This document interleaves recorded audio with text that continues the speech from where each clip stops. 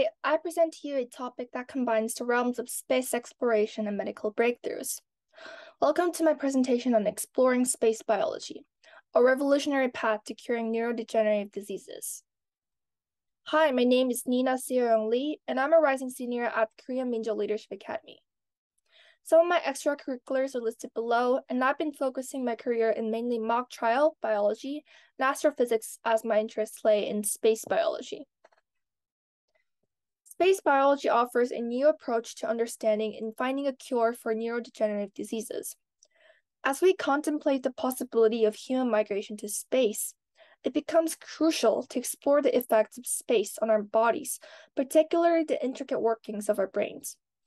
By studying life in a space, we gain unprecedented insights into cellular and molecular processes, providing valuable knowledge that can revolutionize our understanding and treatment of neurodegenerative conditions. This interdisciplinary field not only holds promise for the future of space exploration, but also offers tangible benefits in improving human health here on Earth. In short, I'll be introducing why and how we should utilize space biology to find cures for geriatric diseases like Alzheimer's.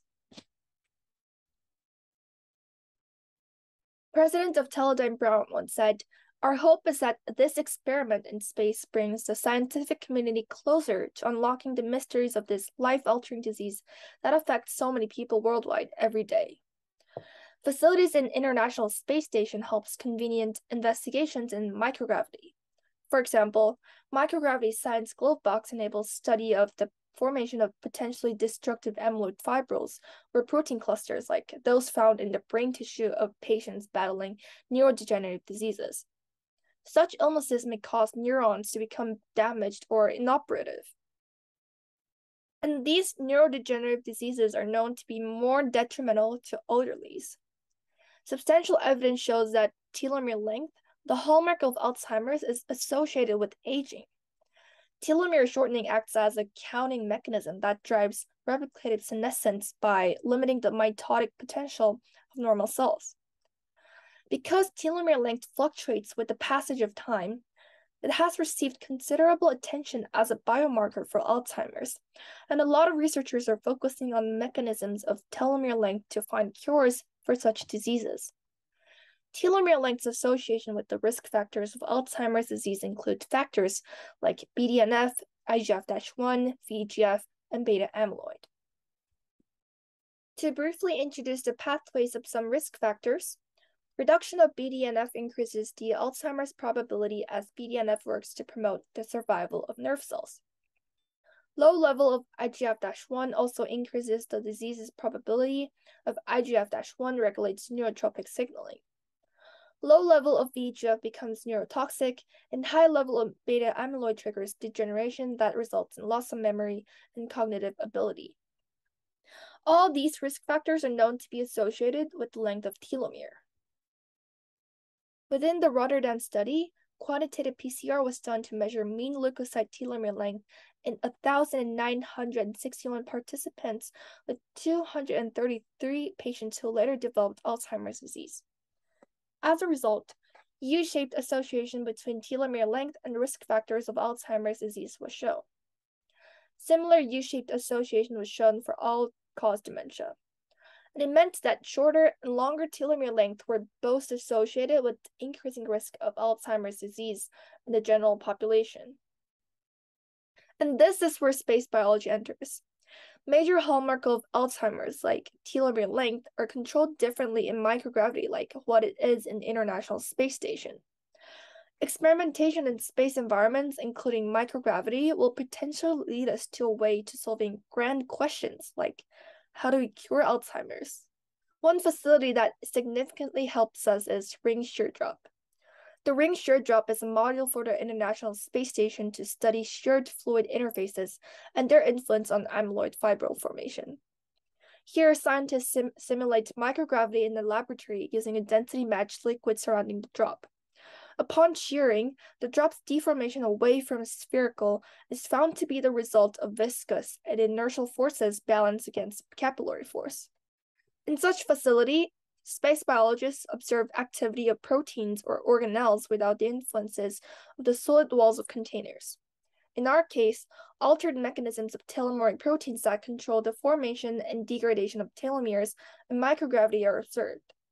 They also examine the formation and growth of amyloid fibrils closely associated with neurodegenerative diseases. This will contribute to better understand such diseases and potentially lead us to a new treatment. NASA's twin study is one example that showed altered telomere length in space environment. One of the twins of relatively similar telomere length before spaceflight left Earth for about a year. While the Earthbound twins' telomere length remained relatively stable over the course of this study, the space twins' telomere were longer during the spaceflight and upon return to Earth shortened rapidly, resulting in many more short telomeres after spaceflight than before. The exact reason for such fluctuation is unknown, while two strongest candidates are space radiation and microgravity. However, when telomere length from residents of high background radiation like Iran or India were examined, no significant telomere length alterations were shown. In other words, while both space and certain earthbound regions may expose people to high LET radiation, different impacts were shown. This is because we still lack understandings on how telomeric, replicative, or mitotic proteins work in space, and this is the very reason why we should invest more on space biology.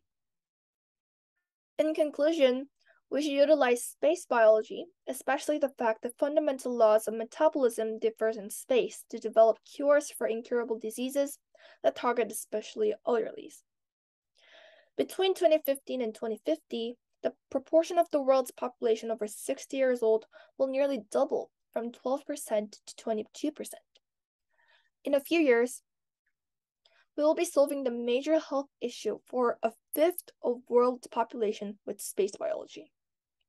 Despite our extensive research efforts, we have encountered a stagnant phase. To overcome this obstacle, we must embrace a novel approach known as space biology, which introduces a radically different metabolism to make a globally healthy society. These are the references, and special thanks of gratitude to NASA, Journal of Biomedical Engineering, and Mr. Kim, and thanks for the audience for providing me such valuable opportunity to present about the importance of space biology, and thank you so much for listening. If you have further questions, you can contact me via the social media.